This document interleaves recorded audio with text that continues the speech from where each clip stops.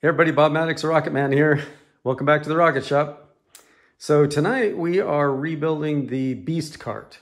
About 3 months ago, I did a quick video out in the desert and put it on YouTube and got about 5 million views. And so a lot of people saw the Rocketman out on the Beast Kart. The only trouble is nobody really got to see the Beast Kart much, just for a few seconds. And the Beast Kart was kind of one of my test karts and test kart means that it's probably had a bunch of different engines put on it. I've tried all different types of systems in it and all that kind of stuff. So it gets a little bit ugly after a while, all the cutting and grinding and cutting things off and that type of stuff. So I decided to pull the Beast Kart down and powder coat it all and shine everything up, do a rebuild on it. And so that's what this video is about. And so I'll do a walk around here. I'll kind of point out everything on the cart, and then I will put the video down and I will take the engine off so we can see a little bit better under the rear end, because I have some pretty cool stuff going on under there that you don't see on most carts. This is a pulse jet cart, and it's probably the most innovative pulse jet cart ever made. It's the most innovative I've ever made. It's got all my tricks and all my secrets in it. And I can't show you everything. Can't show you all my secrets, like the really cool injected diesel that I run in this. It's not spray nozzle. It's injected in a different way, and I may be applying for a patent on that or something, so I can't exactly show you that. So let's dig into to how this cart works. So first of all, it has a Maddox Jets triple valveless engine. It is a valveless pulse jet engine, which is a reaction engine. And as you can see, there's 3 separate engines, but what I've done is I've cut holes in them and then welded them all together. And you have to do that to get more than one engine to run. If I was to just weld 3 engines together, they wouldn't run. You have to open the combustion chambers up, and that turns them into one engine. Trouble is how you going to start an engine with 3 holes in it? So the reason that my engines run and I'm able to make multiple engines like this is because I figured out how to start them instantly with propane and not have to blow air in them or use a leaf blower or something. You can imagine if you're trying to start this with a leaf blower, you'd have to have something with 3 outlets on it, which would be a real pain in the butt. But this cart has nothing like that. All you do is push a button, shoots propane in and starts to spark at the same time, instantly fires the engine up. So, so let's get started here. So obviously we have our seat, our steering wheel, basic stuff, a few switches on the steering wheel. So this engine runs on liquid propane with injected diesel. It starts on gaseous propane, which is from this little 1-gallon tank. So what I do is I flick that switch right there, and when I do, that starts a spark. And that spark energizes this spark plug, of course. And at the exact same time, the solenoid right here gets triggered, and it shoots propane, gaseous propane, through one of these lines down here. It goes up and goes into the engine, and it instantly starts the engine. And then as soon as that happens, this valve right here has my liquid propane. And as soon as the engine starts, I start to crack this liquid propane valve open, and it starts feeding liquid propane to the engine. And then the engine takes over on liquid propane. And in the video, you'll be able to hear the change from gaseous propane to liquid. And so as soon as it takes over on the liquid propane, then I turn this switch off here. And that turns off my spark and my gaseous propane that I started with. Now I'm running on just liquid propane. Now, as soon as that happens, then I idle it on the liquid propane. I just open enough just to keep the engine running. And then I open this valve, start to open this valve over here, and that sends my diesel to the engine. And that's what I throttle with. The engine throttles with diesel. When I go up and down in power, it's on the diesel. Now I can turn that diesel all the way off instantly, and it will go back to idle because it's always idling on the liquid propane that's over here. So as you can see, there are some funny little switches here. And those funny little switches are redundant. One switch gives power to the other switch. And the reason I do that is I have a fuel pump that's down under here, and we'll see it later. And I don't want that fuel pump to be on when it's not supposed to be on. If it comes on, if I don't get one of these switches turned off, you know, the engine's real loud, you can't hear a fuel pump running or anything like that. And if I turn the cart off and I don't get the switch off to the pump, then I'm just pumping diesel into my engine. And it's not gonna like really cause a fire that's like gonna catch me on fire or anything like that, but it's just dumping a bunch of raw fuel into the engine, and it will be on fire, and all the fire will come out the back, and it'll take forever for the fire to go out. It's a pain in the butt. And I also don't want my diesel pump to be deadheaded. If I don't have that valve open, if it's completely closed, then it deadheads the pump. The pump's trying like hell to send fuel, but it's deadheaded, and that can hurt the pump. So these redundant switches are, as soon as I open up the propane on this side, it takes the power from this switch and gives it to that switch over there. So that switch doesn't have any power until I've turned this on.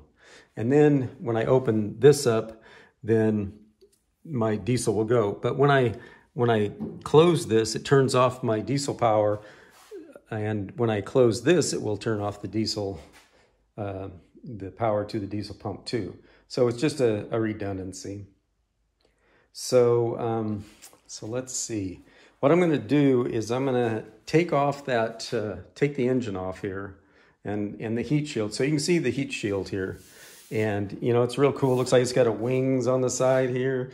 You know, that's actually just to keep the heat off of the tire, keep my tire from getting too hot. And I've got all my brakes and everything, all my electrical and stuff underneath. And so that heat shield keeps everything nice and cool underneath. And I've got my propane bottle in here, and it protects propane bottle. You don't want a propane bottle real close to an engine because it gets too hot. Now this engine, or I mean this propane bottle down here is in a little bit of alignment with the engine, and I left it out like that for a reason. In the wintertime when it gets really cold, like 20 degrees or whatever out the desert, actually having this bottle get a little extra heat from the engine is good, because when I'm racing around, it's super cold. That tank will get so cold that I'll lose pressure in it and I can't restart the engine.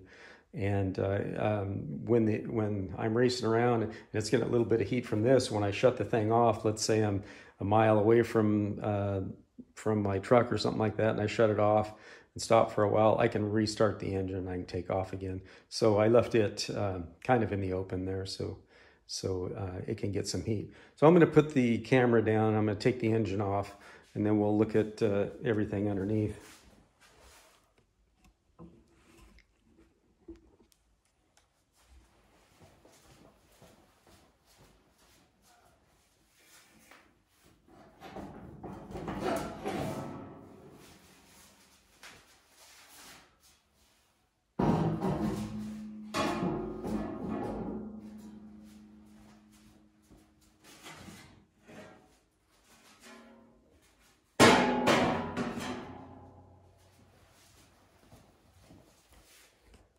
Okay, now we can see all the guts of the beast under here.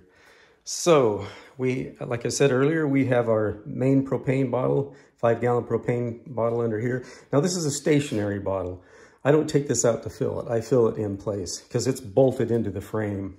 If I was to take a header as a rollover or something like that, you don't want that big liquid propane bottle coming loose and getting out and causing a bunch of problems. So it's bolted right to the frame, and it's a liquid propane bottle. It's right side up. Normally, if you see people with pulse jet engines using liquid propane, they've got them upside down. But I took the top out here and I put a siphon tube that goes to the bottom, so it's pulling liquid off. My starting bottle here is just standard propane taking off vapor. Okay, so down here, this is my my electrical. Now, I only have electrical is my only electrical is my my spark ignition, and that's just a 12-volt car. Losing my train of thought here. It's a 12-volt car coil, and then in the little box here, I've got a 7-pin relay and a 500-volt capacitor, and they're just kind of wired together. So when I turn the switch on, it sends the spark to the engine. And over here is just a 12-volt battery. Okay, now over here you can see my fuel pump. It's a high-pressure fuel pump, EFI automotive fuel pump. Gives me, I don't know, somewhere around 50 or 60 PSI. And my 2.5-gallon diesel tank is over here. Fuel just comes out of the diesel tank down to the pump and back up to the valve on the other side. So that's, and you might notice that I've got that mounted in wood. It's painted wood. And it's kind of a weird thing that goes on when the coil is grounded to the same frame that the pump is grounded to. They don't want to both work at the same time. And I could probably sort that out if I take a bunch of time, but it's just easier to isolate it, and then I don't have a problem. So now this is a really interesting thing that if you're a karter or just basic engineer or whatever, it's kind of a fun rear end. Now, if you know anything about go-karts, if you ever had a go-kart, go-karts have solid axles across the rear, and you can see these gigantic tires. When you try to turn this thing, whether you're running it or you're trying to turn it in your garage, like trying to turn around here, it's a real pain in the butt, because what happens is the solid axle and one of the tires has to drag. And when you're going, even when you're out on the go-kart course or on the pavement or whatever, when you slow down and go to turn, it's just like you're stomping on the brakes. You're dragging one wheel all the time. And when I try to turn this thing around, I'm always by myself, of course. Try to turn it around in here, it's just, I can't turn it. I have to literally pick the front end up and drag it around. So I got tired of that. So what I did is I made an independent rear end here. Now it looks like there's a single axle across there, but it's actually split right in the middle, right down there. So what I did is I put bearings on both sides. Got a bearing here, bearing here, bearing here, bearing here. So I've got two separate axles in there. As you can see, I've got two brakes, one on each side. So they turn independently, and that solves that problem. And this thing just, it's so smooth. It just made a huge difference putting that independent rear end in there. And it wasn't a big deal. All I did was, I put all the bearings in, and then I ran the solid axle all the way through it, tightened everything down so everything was lined perfectly. And then I just spun the wheels and took my my grinder with a hot wheel on it, and I just cut it right in half. And so everything was all lined up. So that worked out really well. And so let's see, what else we got going on here. Of course, my frame is, it's actually a fairly heavy frame because I made it out of 120 wall ODM, 1.25 inch. So it's way heavier than it really needed to be, but that's kind of what was available. It could be literally half the weight if I was to make it with a 065 or 058 chrome moly. But I mean, this frame is built. It is really big. I could literally put a 327 in this thing with a rear end and the frame and handle it no problem. So it's like I say, it's a little bit heavy, but it worked out really well. It doesn't matter if it's kind of heavy, because this it runs on the road or in the dry lake bed, and it goes plenty fast enough. I don't need to be lighter. And so I got my just a poly seat in there. There's nothing real fancy about the Kart. It's just, real basic steering here. I don't even have bearings in there. Those they're not even sleeved. A little bit of grease in them, and they don't make any noise, and they're really super smooth.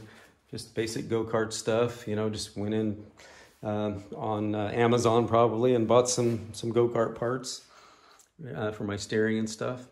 My brake right here. As you can see what happens since I've got the twin brakes in the back. I got one rod that comes off there, goes back through here underneath, and then what I did is I put two brake cylinders on it. There's a master here, so as you can see, it pulls here and then pushes in on the master. And then there's a bar that goes all the way to the other side and hooks into the brake on the other side. And so I just adjust them up, and the system works really well. I could just use one master and just split the hydraulic line to go to the slaves, but yeah, it's just what I had, so that's just kind of what I made. I have an extra place here for another fuel pump because this cart has had a number of engines on it, probably 4 or 5 different ones. And so some of them take different fuel, different pumps, and all that kind of stuff. So I just left that on there because you never know. I might do something else different later. And as you can see, the heat shield, 6061 T6, real thin aluminum, works best, reflects that heat really well. When I'm riding this cart, you can see that just right behind my head, right back here, is the engine. It's glowing red hot, and I can't feel a thing where I'm at. The aluminum works really well. Now, you don't want to use, like, say, 16 gauge stainless steel or something like that. That's the first thing I tried 20 years ago, 25 years ago, when I started wanting to heat shield an engine, like on a bike or something, and I made it out of 16 gauge stainless, which is what the engine was made out of, spaced it off about 1 inch, and in about a minute, that heat shield was just as hot as the engine. And I was amazed when I went to aluminum on it.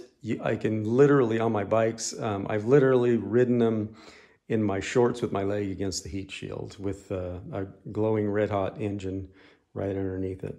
So anyway, so what I'm going to do is I've put it together up to this point so you could see how everything works. And so next, what I'm going to do is I'm going to make another video now, and it'll be all edited and everything. It'll be a build video, not cut and grind and that, but I'm going to completely pull this cart all the way down to just bare frame, and then I will kind of chronicle putting everything together until we get it back up to a full cart again. And then we will take the beast out in the field and we will fire that sucker up. So I'm sure glad that you stopped by the Rocket Shop, see what's up, and make sure to like, share, and subscribe, and I will see you guys next time.